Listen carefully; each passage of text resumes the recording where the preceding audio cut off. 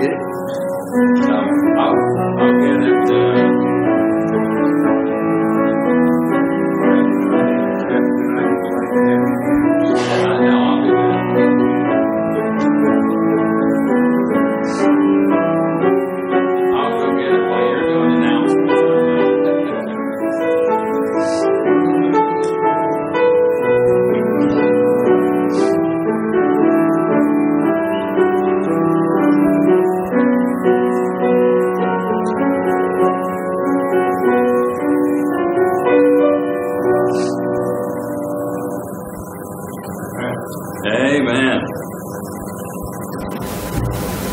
Frank, I'll be using this mic for a few minutes. I forgot my mic, and I'm going to go get it during the announcement.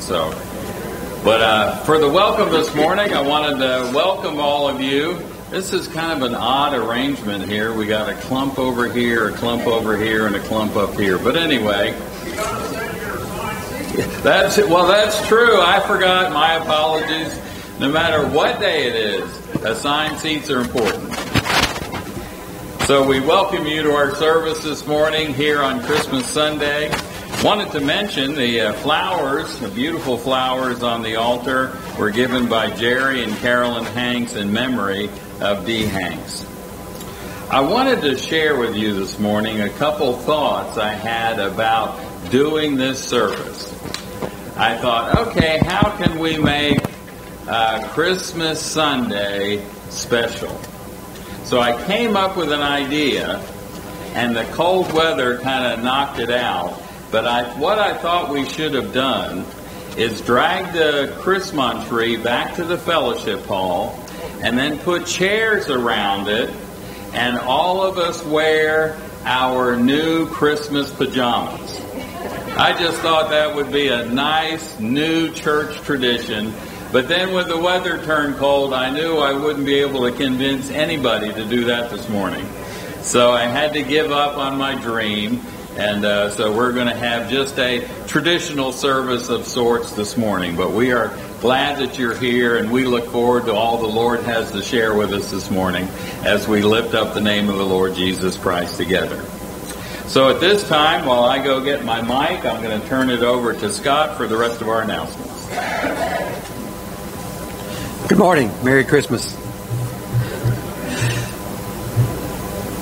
As always, we want to start out by getting a record of attendance. So if you would fill out the booklet and pass it to the outside of the aisle, we'd like to have a reckoning of who is here this morning and who, well, not who is not.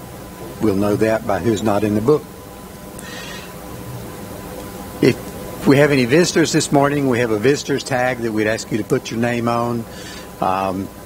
It's in the front of the pew in front of you as well. In the bulletin, you'll notice a few announcements. The food collection has changed from stuffing to mac and cheese and black-eyed peas for the Warren Food Bank. If you purchased a poinsettia, you can pick it up right after services this morning. And then Tuesday morning, December 27th at 10:30, the worship committee will need help taking down all of the decorations and putting them up. And next week and the following week, Reggie Rogers will be here to sing and speak to the congregation while Randy is off on vacation. So he will be, he's over here laughing, so I guess he's ready for a vacation. And then, importantly, the office is closed tomorrow, the 26th, and January 2nd. Are there any other announcements?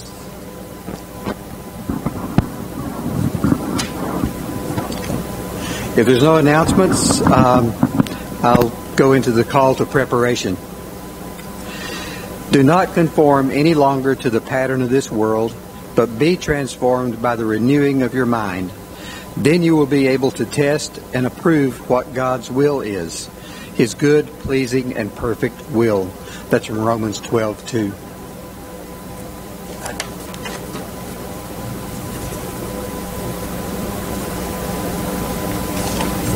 Let's bow together for prayer. Our gracious Heavenly Father, we thank you for this opportunity to celebrate the birth of our Savior right here on Christmas morning. I thank you for those that were willing to give up their usual Christmas morning plans and be here with us today. We thank you for the opportunity to worship our Lord and Savior Jesus Christ. We ask your blessings upon this service and everything we do. May Jesus Christ receive all the honor and the glory and the praise, for it's in his name we pray. Amen.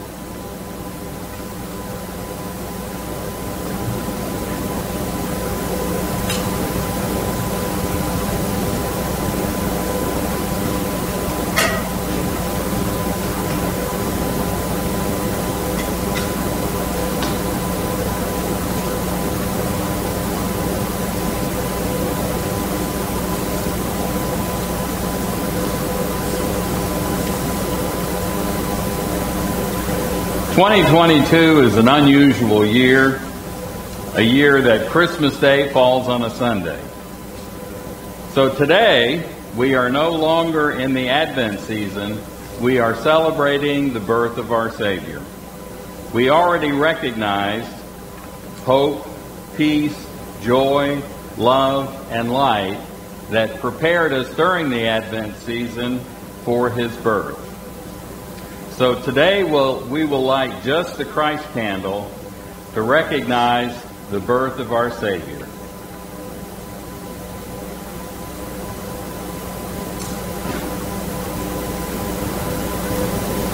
Jesus came to save the world from sin and restore our relationship with God.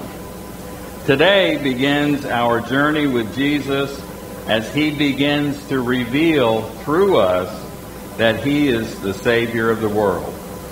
Today, our Christ candle is also the candle of sharing, because we are called to share the true message of Christmas, Jesus Christ, Savior of the world.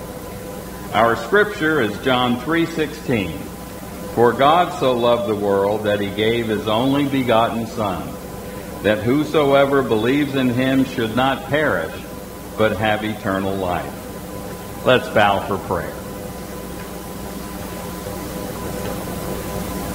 Lord, we thank you for this Christmas day as we celebrate the birth of our Savior. We are reminded of your love for us as you allowed your Son to take the form of a man and experience all the trials of humanity that eventually led to his death on the cross. Thank you for your amazing love for us, even when we are unfaithful to you. Thank you most of all for the most precious gift of all, your Son, our Savior, Jesus Christ. And it's in his name we pray. Amen. As we continue in our worship, our opening hymn is Joy to the World. Let's stand together as we sing verses 1, 2, and 4. Nature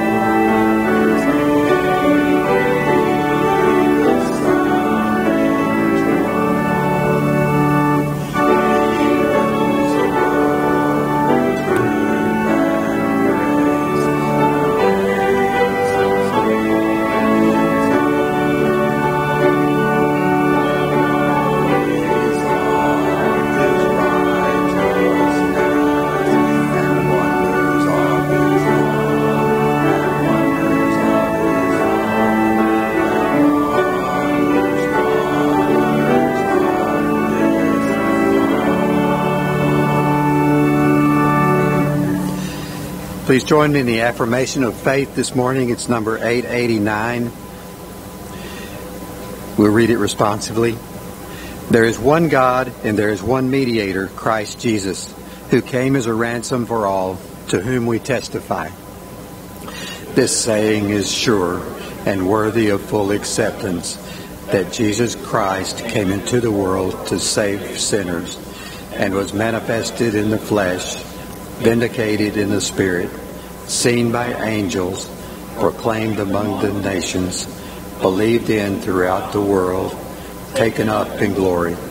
Great indeed is the mystery of the gospel. Amen.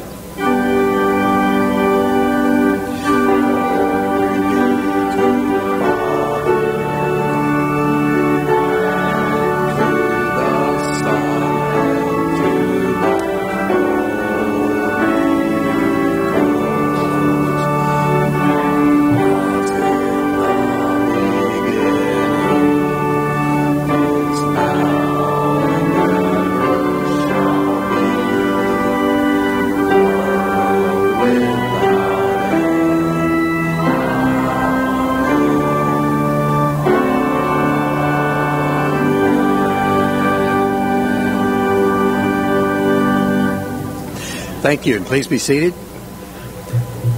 As we always do, we want to share our concerns and our joys. Is there anyone with any concerns this morning?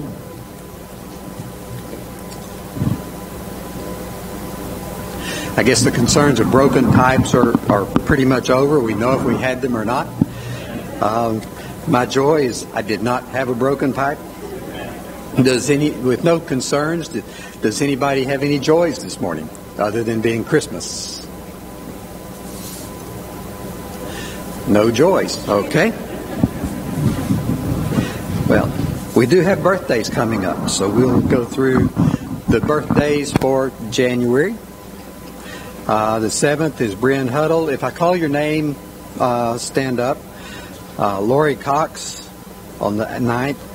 Carolyn Hanks on the 11th. Patty Johnson on the 13th. Mine on the 15th.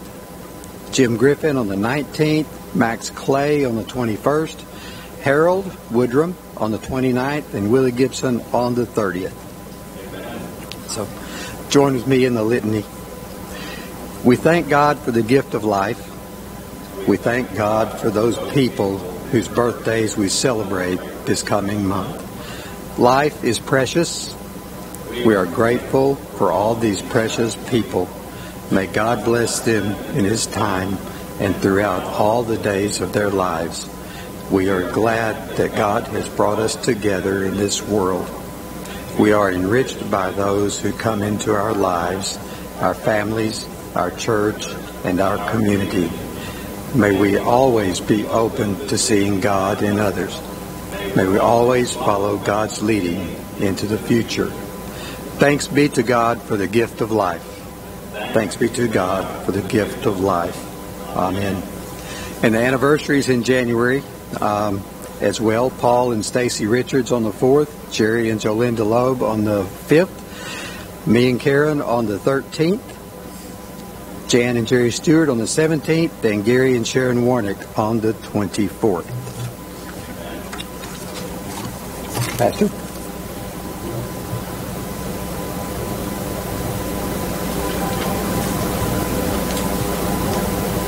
Let's bow together for prayer.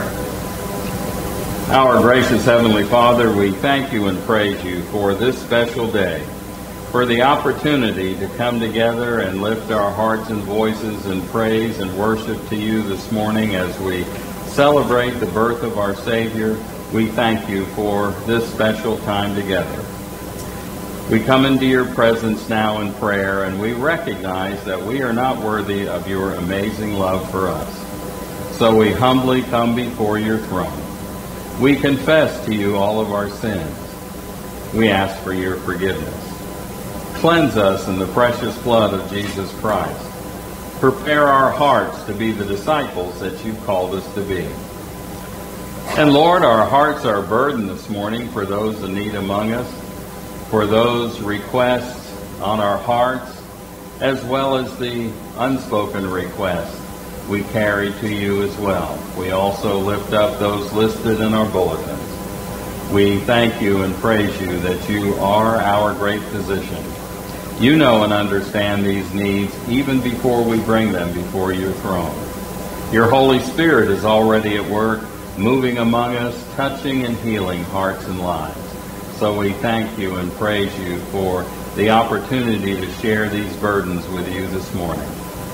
And now, as Jesus taught his disciples, we pray together. Our Father, who art in heaven, hallowed be thy name. Thy kingdom come, thy will be done, on earth as it is in heaven. Give us this day our daily bread. Forgive us our trespasses, as we forgive those who trespass against us. Lead us not into temptation, but deliver us from evil. For thine is the kingdom, and the power, and the glory forever. Amen. At this time, I'd like to invite the ushers to come forward for a morning offering.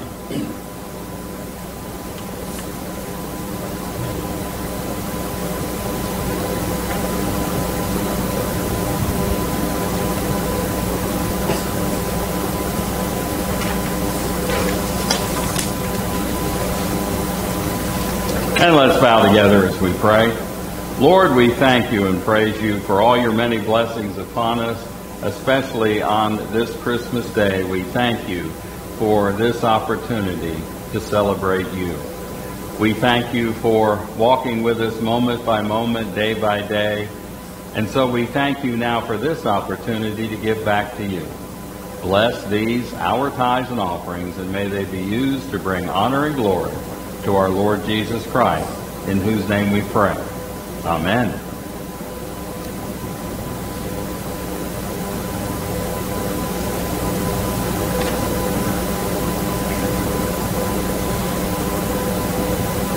Sweet,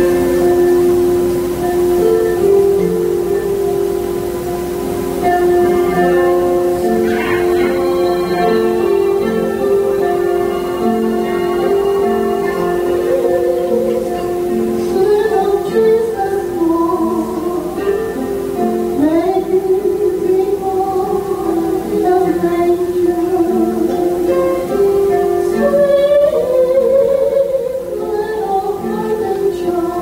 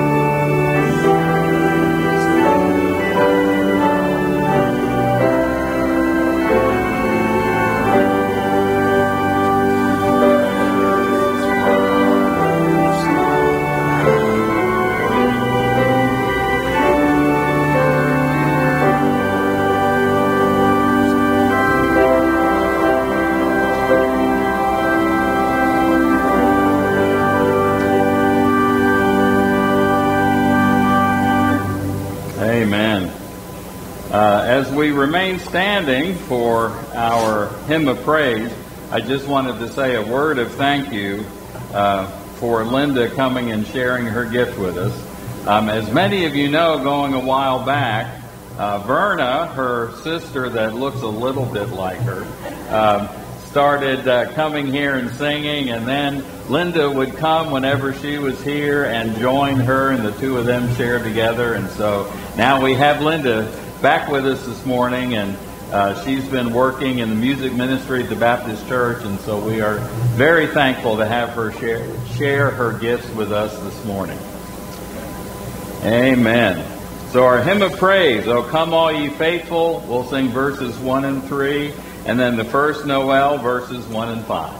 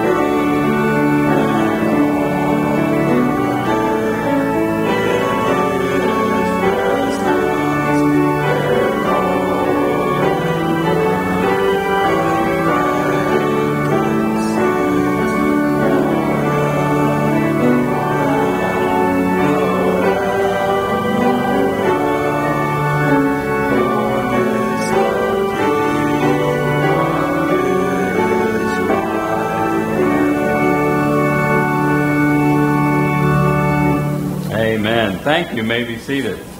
And now we're blessed to have Linda come back and share with us again. This is one of my all-time favorite Christmas hymns, "O Holy Night."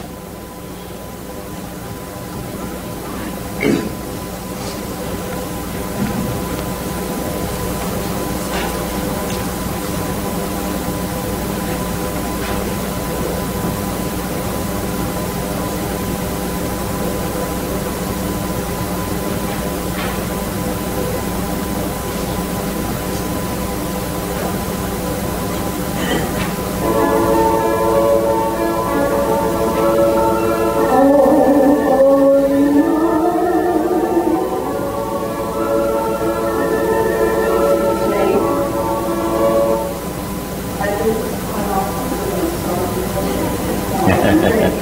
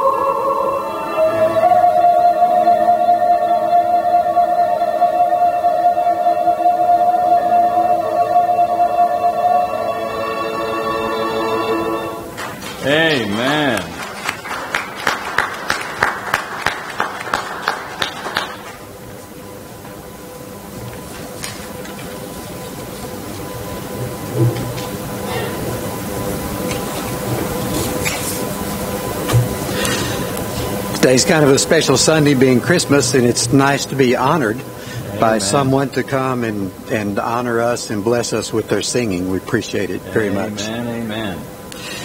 Would you please stand for the honor of the reading of God's Word? Today's reading is from Mark chapter 6, verses 4 through 6.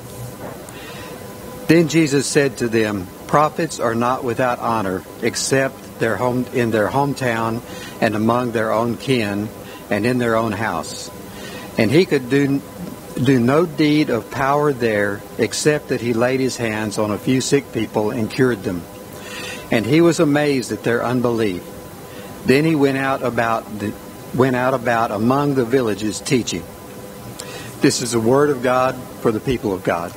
Thanks be to God. You may be seated.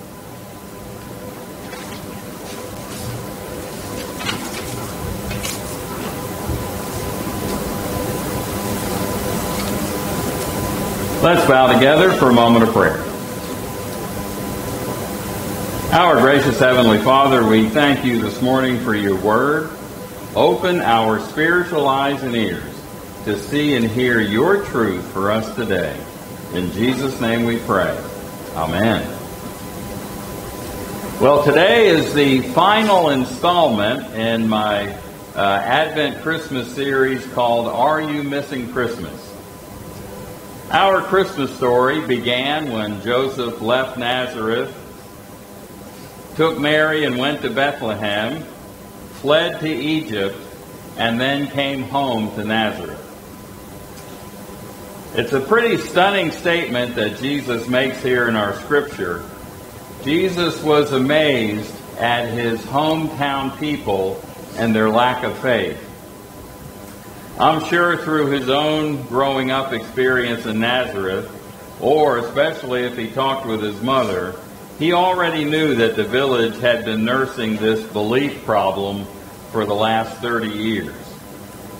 Even though Nazareth had heard the story that Mary and Joseph told about his miraculous birth, that the angels delivered important messages from God, the people of the village refused to believe. They were far too familiar with Mary and Joseph and their families to believe that God might be using them. The impact of this story? Well, most of us are familiar with Jesus, as were the folks in Nazareth. If you've been in church very long, you know a lot of the Bible stories. You've sung the songs. You maybe even have memorized some scripture. But there's still a huge gulf of faith and trust that needs a bridge that only you and I can build. This Christmas, we have to ask ourselves the question, would Jesus be amazed at our faith or amazed at our lack of faith? Would it be yet another Christmas filled with too much to do, too much food, too many expenses? Or could this be the Christmas that we take the opportunity and use our faith like Mary as she responded, "I am the Lord's servant"?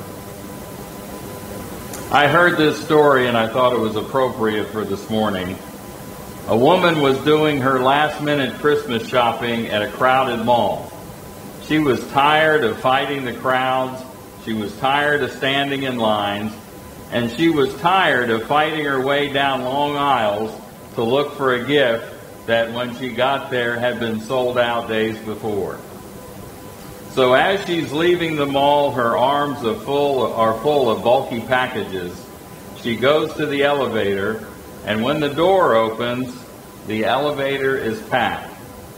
The occupants of the elevator grudgingly tighten their ranks to allow a small space for her and her load. As the doors closed, she blurted out, "Whoever is responsible for this whole Christmas thing ought to be arrested, strung up, and shot." A few others around her kind of nodded their heads or grunted in agreement. then someone from the back of the elevator, there came a single voice that said, "Don't worry, they already crucified him." Kind of speaks a strong message about what Christmas is really all about. A lot of this Christmas series that I have done has been about considering simplifying Christmas. It's about spending less, doing less, and as a result, enjoying the real Christmas more. How can we share the real message so that people will see a difference in us? A difference when it comes to how we spend this holiday. Your family and friends might very well stand up and take notice if you simply sat down and took some downtime, even though you had people to see, places to go, and things to do. If you intentionally schedule the time of personal worship and reflection, you'd probably draw more attention to that than you would to any huge decorative Christmas display. If you make it a family tradition to give at least one major gift to missions instead of to just gifts, either worldwide missions or your favorite local charity, that will make a mark on somebody's memory. Upon reflection, it may never be easier than at Christmas to share a message that many people may know bits and pieces of, but don't really understand the impact of the story. Christmas is the right time for the right message. Now, Nazareth didn't see itself as the right place for the home of the Messiah. Interestingly enough, part of the meaning of Nazarene is despised one. The village did not have the best of reputations. If you'll remember in John chapter 1, Nathanael meets Jesus for the first time, and he immediately puts his foot in his mouth and says, "Nazareth? How can anything good come from there?" Even Isaiah prophesied that the Messiah would be despised and even contemptible. Psalm 22 drives the same point home. It's interesting how our society today works. I've seen this in a number of Christmas movies over the last few years. Young people grow up thinking their hometown has little chance of producing greatness. They think they have to leave to find greatness elsewhere. And yet the real truth is that at any place, at any time, there can come a great leader. And this morning, it's important to know that this place, our place, happens to be the right place for the right message at Christmas. Ask yourself the question, can anything good come from Wildwood? Who else is going to bring this community the good news of Jesus Christ? Frankly, most everyone else is far too busy at Christmas, and at some point it's important to realize that the best person to reach our family is us. To reach our circle of friends, it's us. It's much easier to think, well, that's somebody else's responsibility. I have too much to do. And yet, God challenges us to recognize our calling and recognize it's not somebody else's responsibility. He has called us. We are here in this community, inside our circle of friends and family, armed with years of relationships. We have an excellent opportunity to bring the message of love and trust and faith in Jesus Christ. So it's up to us to find a way to get that message into our area of influence. It's always good to include a spiritual side to your family celebrations, your family traditions, prayers of faith, even a simple reading of the Christmas story as part of your gift exchange. And when the afternoon grows quiet, this afternoon, for example, on Christmas Day, instead of checking on the outcome of your favorite football team this afternoon, how about taking the opportunity to have a conversation with someone about their faith? You might have doubts about your ability to deliver the message, or just the opposite, you might be as confident as the prophet Elijah. But what's interesting is, each of us in our own ways, with our own skills, has been gifted and charged by God to deliver the news of Christmas. Mary and Joseph accepted the challenge, trusted God, and found the miracle they were promised.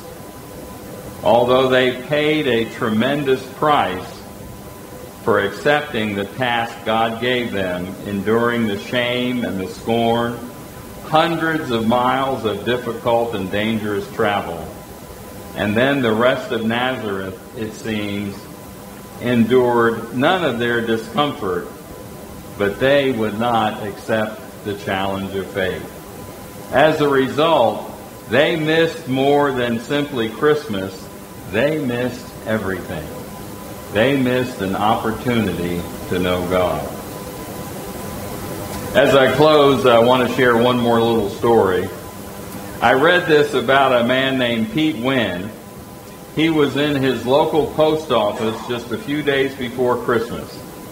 And at the end of his transaction, a very helpful postal manager smiled and said the standard line, "Is there anything else I can help you with today?"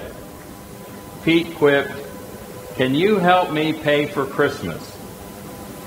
Without missing a beat, she replied, "He already paid for it." And shocked at that glimpse of the real Christmas right there in the post office, Pete Wynn heard that truth.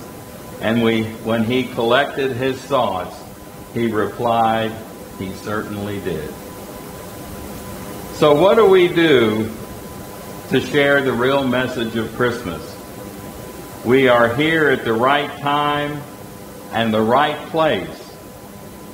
And it is completely up to us. The opportunity to share life-changing faith with those around us. Christmas-finding faith. It's the kind of faith that takes place what you believe, taking that belief and putting it into action. And it can be all kinds of different actions.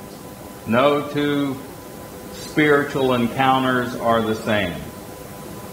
But the final decision to take that step and share our faith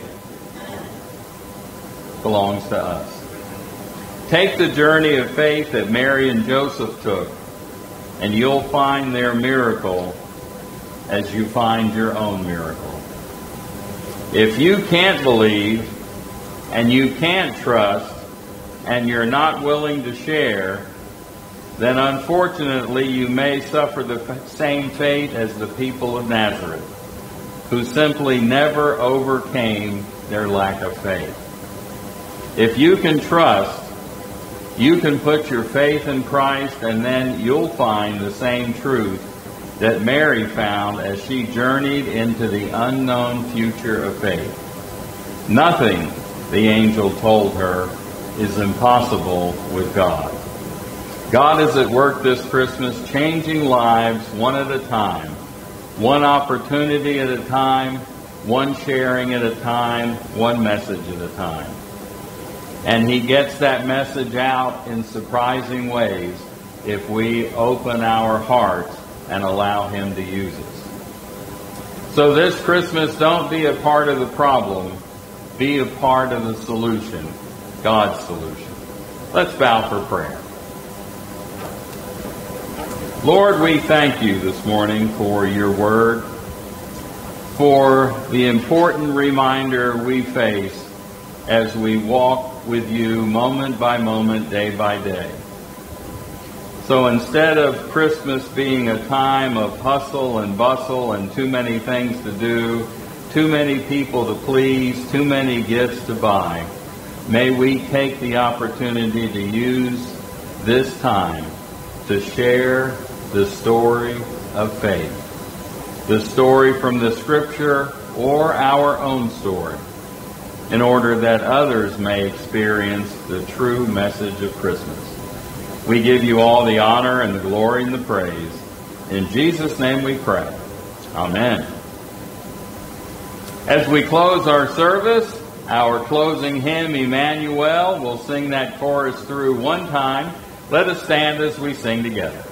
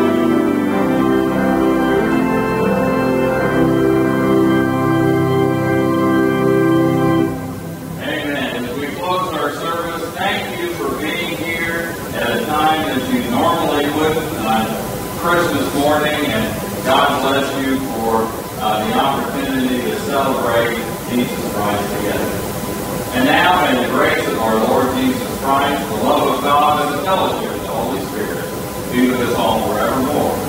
Amen.